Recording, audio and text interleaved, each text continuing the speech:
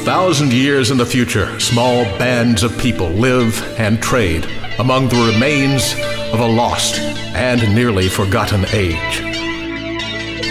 The engines of civilization have run down, and the crumbling remnants of the great highways, absent now of all save occasional pedestrian traffic, link only the desolate ruins of empty cities.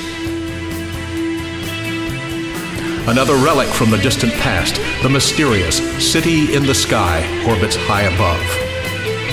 Great starships were set out into the vastness and returned after hundreds of years with their priceless payloads of stored data and specimens.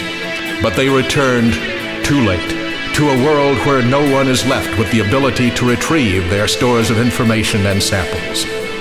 One ship only has spilled its seed upon fertile ground, and the clan of Little Belaire has discovered the fruits of this precious cargo.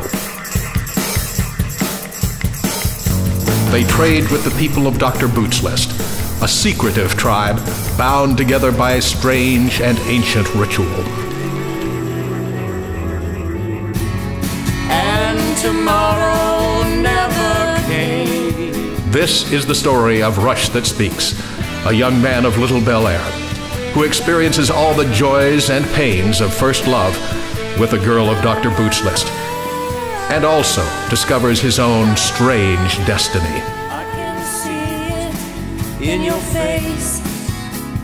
We surrender from the start. Coming in May 2013, the future is Evermore, and it will rock you.